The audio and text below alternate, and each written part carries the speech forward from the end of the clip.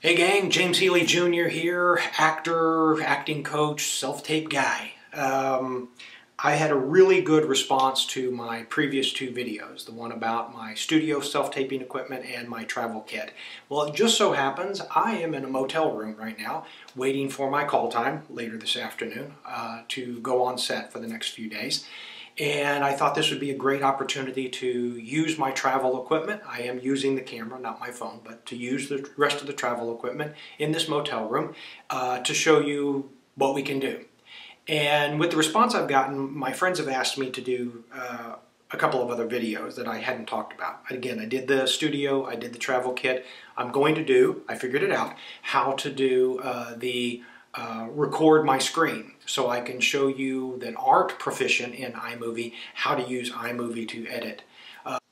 So today I'm going to do two short videos. The first one will be about one-liners, and then the second one will be about slates and how to do slates following the directions, obviously, from the casting director.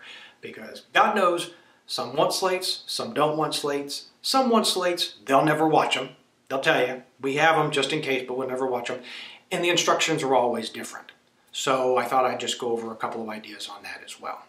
So sit back and enjoy.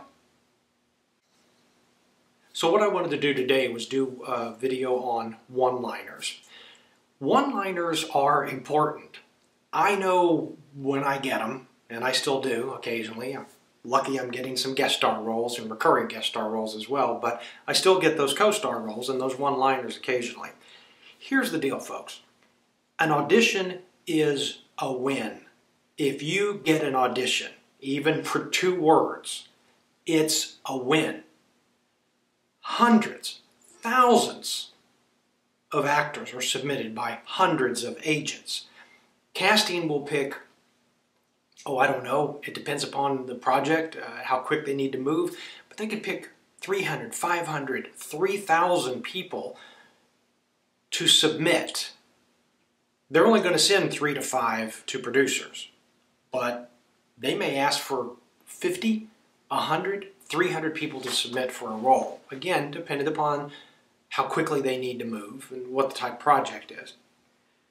So when you get that audition, remember, that's a win. The other thing to remember is, it's not about you. That one line, that co-star role that has 1 or 2 scenes and 1 or 2, 3 lines in each scene, it's not about you.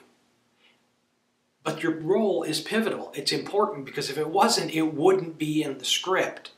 There's a reason for it. Even if it's just, would you like some coffee? You're the waiter or the waitress that walks over and pours the coffee. They need that in the scene. It brings reality. It brings life to the scene instead of just 2 people sitting in a restaurant. So don't underplay the importance, but don't overplay the role. Hit your mark, say your line, get out of the way. That's what you need to do when you're on set to begin with. If you're a professional, you show up on time, you know your lines, you hit your mark, you say them, and you get out of the way. So what I want to do is I want to give you an example of something that happened to me many years ago. It was a one-liner. I think it had something to do with, what about the people protesting? Or something like that. The lead actor of the series was in this auditorium setting, and he looked at me, I raised my hand, and he pointed at me, and I said, what about the people protesting? Or whatever the line was. And the director said, again. And I said, what about the people protesting? He said, again. What about the people protesting? They went to a series regular who also had a one line sitting in the auditorium, and he said his line, and let's just say his line was, I thought we were going to take them down. And the director says, and go. These are just the close-ups, individual close-up shots. Boom, boom, boom, boom. They're running around the room catching people. And so he goes, I thought we were going to take them down. The director said again, he goes, I thought we were going to take them down. The director said again, he goes, I thought we were going to take them down. And I realized I screwed up. When that director gave me that opportunity to go again, again, again, I needed to give him a different reading. So the editor would have something to choose. I should have said, what was the line? I just forgot what I said. What about the protesters? I could have said, what about the protesters? What about the protesters? What about the protesters? Just like that. 3 choices. Something they could have gone with. The editor would appreciate, obviously, and me, being the experienced actor, member of SAG, the whole bit, didn't realize that's what the director wanted. Nobody said anything, and I was the first to go on all the close-ups, so I just thought, well, he liked what I said. He just wants me to do it again, so I did it again. I did it again. Little did I know. Your lines are important. You're there for a reason. It's not about you. Just say your line, move on, but give them choices. So when you're doing an audition for one-liners, here's my rule of thumb. Casting directors will tell you, some, separate your takes. I'm telling you right now, do not separate your takes when it's one line. Put them together. Edit it so that it's not space and dead air in between each take. But if they don't like take 1, they're not going to watch take 2 or take 3. But if you have a very quick one-liner audition, put all 3 in the same take. I know you're afraid to do it because the casting directors say separate your takes. People, I have booked many a job on one-liners by showing them I can do this, give you 3 or 4 takes quickly, and they go, okay, there's take 1.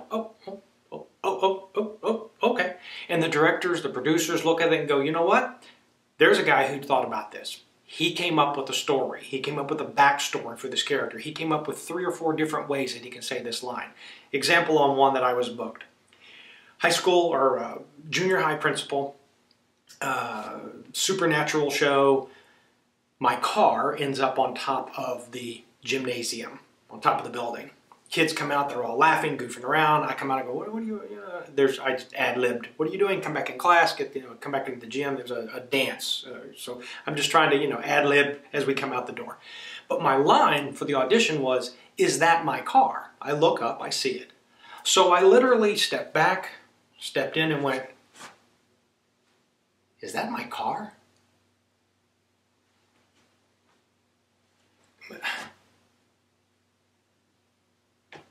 Is that my car?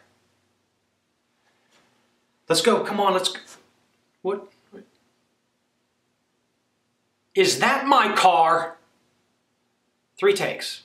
Now, when I edited it, it went, is that my car? Is that my car? Is that my car?